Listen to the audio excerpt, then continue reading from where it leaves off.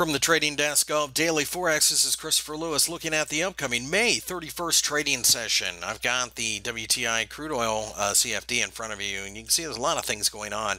Obviously, Monday was going to be very quiet. We had Memorial Day in the United States, but we most importantly are just sitting here right underneath the $50 level.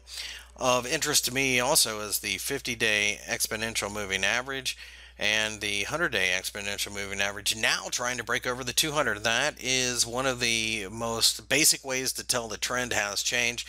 So on a daily close above 50, I'm a buyer. Pullbacks, I'm not interested in selling. I think we're trying to build up enough momentum to finally get above this psychological area now.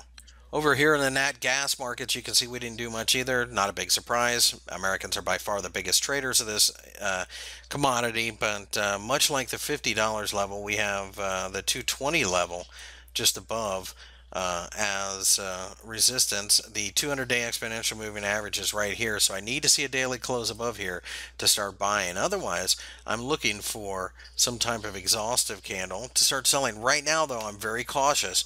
I think this is going to be a longer-term signal given enough time one way or the other.